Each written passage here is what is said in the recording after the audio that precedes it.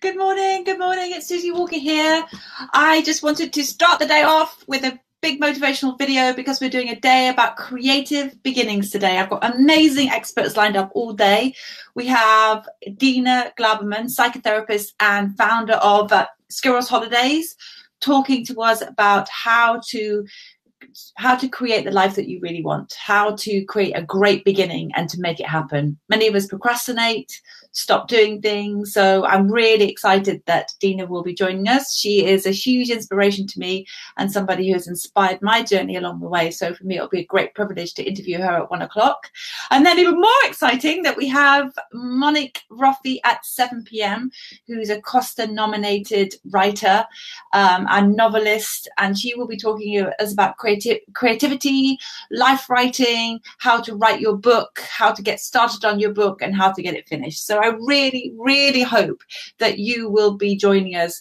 I've got someone saying here that Dina's book is amazing. Yes, Debs, I agree with you. Her newest book, Into the Woods, is a memoir, which and The Joy of Burnout, which is another of my favorite books, which is, what happens after you burn out. How can you create the life you want? But just to start the day off, I just wanted to give you some 3 tips on how to create the life that you want.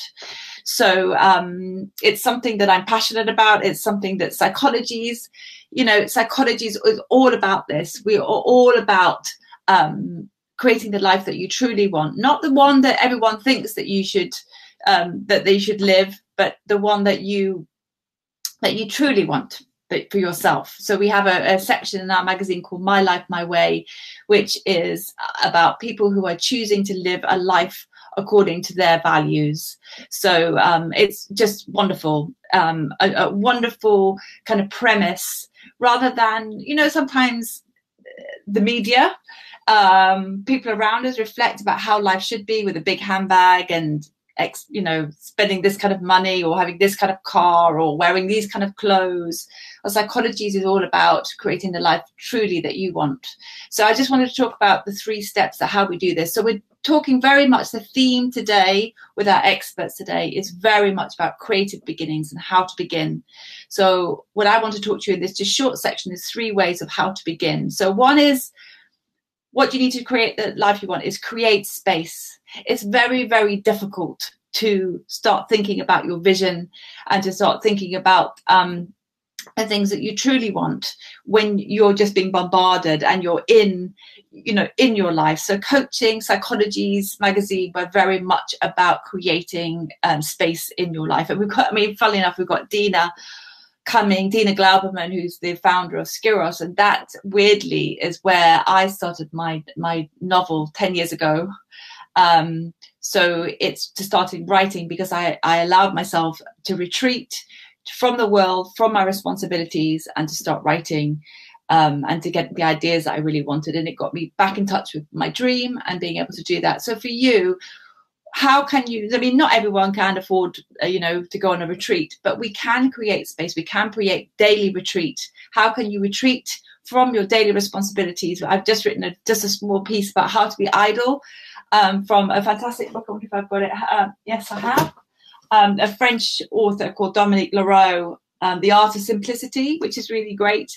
And she was just saying, just take some time out to go somewhere else for breakfast. So whether it's you booking, at Skiros for a week's holiday of, creative writing, or you just go early to a cafe and just sit at a cafe and spend some time thinking about your life instead of just being bombarded by things. So the piece I would say is when you create that space, it allows you time to think about what you do want versus what you don't. I think sometimes we can get a little bit hooked on what we don't want.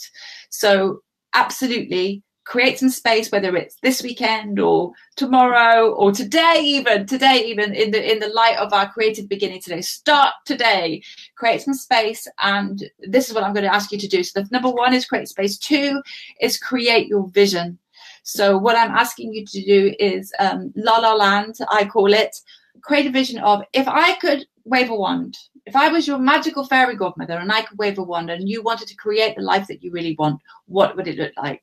So I bring the magical element is because normally when you say people, they when you ask people what do they want, normally they say to you what they think they can get versus what they really want.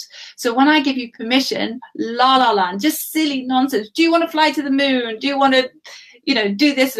Notice all the themes in that. So just notice what it is that you really want, what it is that you really, really want to create. So what I ask if I'm working with a client, or when I'm talking to my friends, is imagine that a journalist is coming to interview you in 5 years' time, and you're all over the newspapers or the magazine. What is it that they're coming to interview you about? What have you created? What have you done? They're describing, let's say you're in Vanity Fair, or you're in Psychologies magazine, or what have you done? What have you created? What is it that is so special that has been highlighted that the world is celebrating you for? And then so you don't have, this is not reality. This is not something that because it's a little bit embarrassing to do this. But if if we could just create a wand and do anything that you wanted to do, what would you create? So how would you get up in the morning? What would be your main thing that you did every day? What would you, how would you go to bed? Who would you be with? Just really flesh out the vision.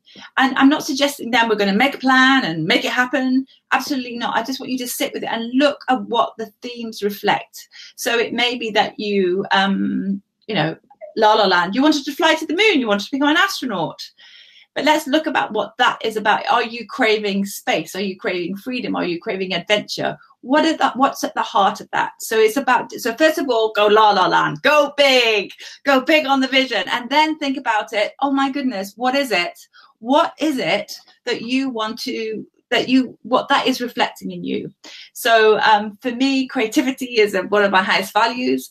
So when I did my big vision, it was all about writing novels and writing screenplays and creating stuff with Psychologies. And so, for me, it was, okay, how can you be creative every day? So it's once you have the big vision, then look about that. What can you do on a daily basis? What can you do on a daily basis that will, help you feel free, help you to be adventurous, help you be more creative?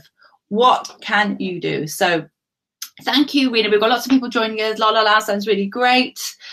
This would be perfect for my destination. Hang on, I can't see what that says. My destination, me, create your vital vision, blueprint for living the life you love. Okay, that sounds amazing. I'm not sure what that is, Valerie, but yes, absolutely. I love this video and idea. Hooray! Thank you very much. So what we're doing is about creating the life you want. We're having a whole day today with Dina Glaberman, from the founder of Skiros Holidays, who's one of the most inspirational therapists I've ever met. She's had a massive impact on my life. The Joy of Burnout was one of my favorite books, and she's just wrote an amazing new memoir called Into the Woods. And what she says, it's all about beginning and beginning again. It was where I began my novel at Skiros. I took some time out to go on a creative writing retreat, and also just taking time to actually start something. Obviously, we can't all afford to go on a retreat, or haven't got the time to go on a retreat.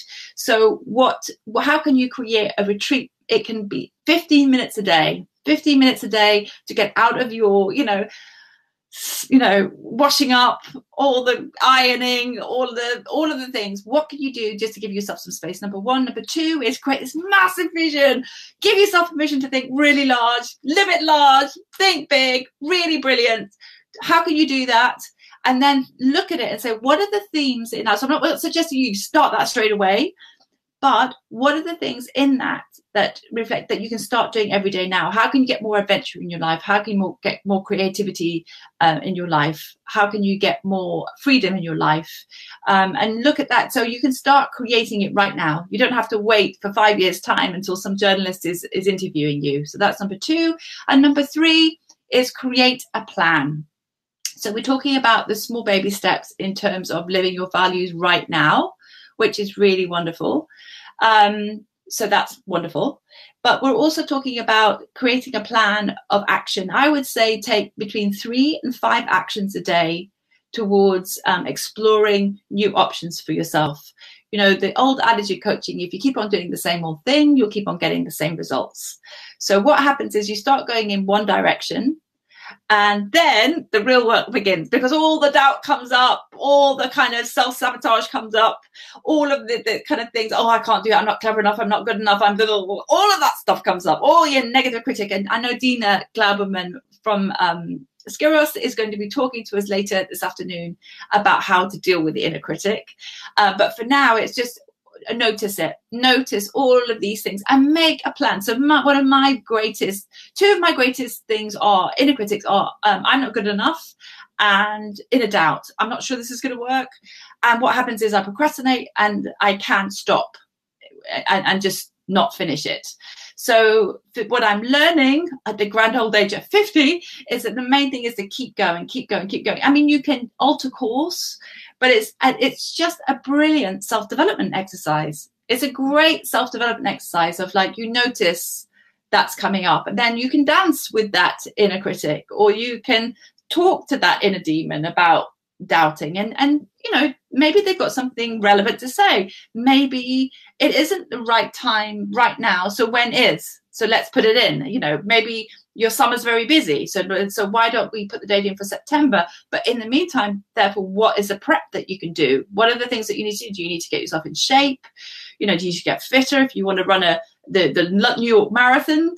Well, what could you start doing now? What are the exercises? We've got Rhiannon here saying, hello, I'm forever starting things and then self-sabotaging. Welcome to my world. You're not, I mean, this is the thing. It's, you know, we're not alone. You're not alone in that. Many of us start things and then self-sabotage. And the key to all of this is being able to notice, observe how we self-sabotage, have a sense of humor about it, because you're not alone, not to go into a kind of spiral of self-loathing. Absolutely not, because it's just like, come on over, join the club. And then let's find a way to elegantly dance around, find a way around and go forward. So it's just about finding that and being observing. I mean, what I sometimes think is, God, I'm really brave, because I do have, I mean, none of my I'm not good enough stuff has ever gone away. I just have a different way of dealing with it. So it comes up and I'm like, oh, hi there, you know, not good enough stuff. Yes, you could be right, but I'm just going to try this. So it's finding a way for you to move forward, to keep moving forward. Or sometimes it is just to rest for a little bit while you take a breath, because I'm not a great believer in kind of forcing your way through. So, you know, do try different ways, but you know, my way is not your way. So it's about finding, you know, new ways for you to move forward. So let's recap. So today we're having a day of creative beginnings, of how to begin. So what my 3 points today are: create space to think about what you do want versus what you don't. 2, create a big la la land vision. Madness, you know, you think, oh, you don't, it's so ridiculous that you'll never get there. Just think bigger than it. But then look at that vision and think, well, what are the elements? What are the values that that's expressing? If you wanted to fly to the moon, what is it that you're really craving? Adventure, space, being alone. What is it that you really want? And then the third piece is creating a plan and taking between 2 and 3 baby steps a day. I'm a great fan of baby steps. And then notice what's popping up, all the resistance, all the self-sabotage, all of the things that will come and try to stop you moving. So as soon as we move out of our comfort zone, all of that stuff is going to come. And the trick I am discovering is learning how to dance with all of that, and not for you to go into spirals of self-loathing. Oh yeah, that's right, you know, my teacher was right, I can't spell. Or, you know, I was rejected from journalist college because I couldn't spell, I couldn't get in. And if I believed that and stopped myself then, that would be the end of my career. I would not be here now. So it's like, how can you dance around that? So there are my 3 tips for today. There's going to be a whole day of creative beginnings. We've got the wonderful Dina Klauberman coming from the founder of Skiros, which is this amazing, I think the Sunday Time calls it one of the world's best holidays, which is fantastic. So she's a psychotherapist, and she's going to be talking to us about how to, building on what I just talked about, is building the vision, how to deal with the inner pessimist and the inner critic, and how to keep going and create that plan. And at the end of the day at 7 p.m, I'll be interviewing Monique Ruffy, who is an award, a Costa nominated author, writer. She's doing some great stuff with life writing and memoir. So it's really, so if you're a writer, but even if you're not a writer, do come to that. It's just 50, again, it's just 15 minutes. It's 15 minutes out of your day to come, and here's one of these masterclasses from these experts that we wouldn't normally get access to. So I really hope you'll join us. Thank you for joining me today. Great start to the day. Let's dance with all our self-sabotage and notice all of that and go from there. Lots of love. Bye-bye.